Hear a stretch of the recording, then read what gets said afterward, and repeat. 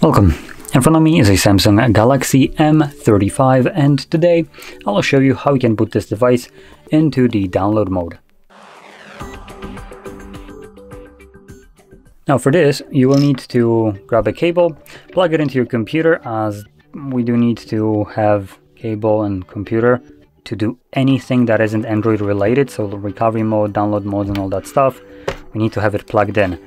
You don't need to have any kind of program or anything like that, it's just to annoy you. Let's be honest, there is no other reason. So from here, I wouldn't actually plug it in just yet. So anyway, let's bring down our notifications and then select the power button and then choose power off. When the device turns off, you want to hold volume up and volume down at the same time, and once you're holding those, plug in the cable. I'm going to grab it as it's going to be easier for me to hold both of these buttons. Plug it in. And there we go. Now this isn't the download mode just yet. This is the warning page right before it. So it's telling us to a custom OS can cause critical problems in phones and installed applications. That's a load of bullshit. Basically what they don't want you to do is, for instance, flash it so you can use other software that they can spy on. Because, you know, give us your money and all your data and privacy. Anyway, if you want to download a custom OS, press the volume up key. So that's what we're going to press, and you possibly just heard it connected to my computer. Now one thing that Samsung didn't mention right here, which I assume, because there's very little chance that they removed it, is that when doing so, meaning flashing a custom OS or unlocking the bootloader, because of their consideration of your security, they're gonna remove bunch of features from your device when the bootloader is unlocked. So number one, cameras go bye-bye, fingerprint unlock goes bye-bye, the Knox security goes bye-bye.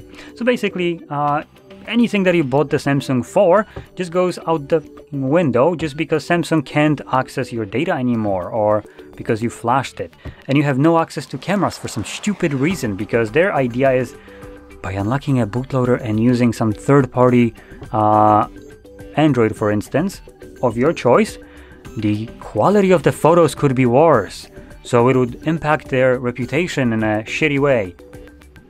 One could argue that not allowing you to capture any photos is a shittier option, but you know, it's Samsung.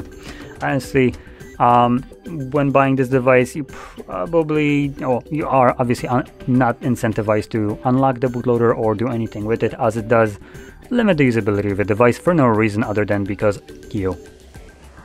So anyway, let's unplug the device.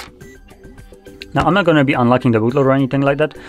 So in here, in this very dim screen, you can kind of see a little bit below that we can hold power button and volume down. There we go. So volume down and side key, aka power button. These are all inside Samsung. So yeah, a power button and volume down for more than 7 seconds. So that's what we're going to do. Now, realistically, you just want to keep holding them till the screen turns off.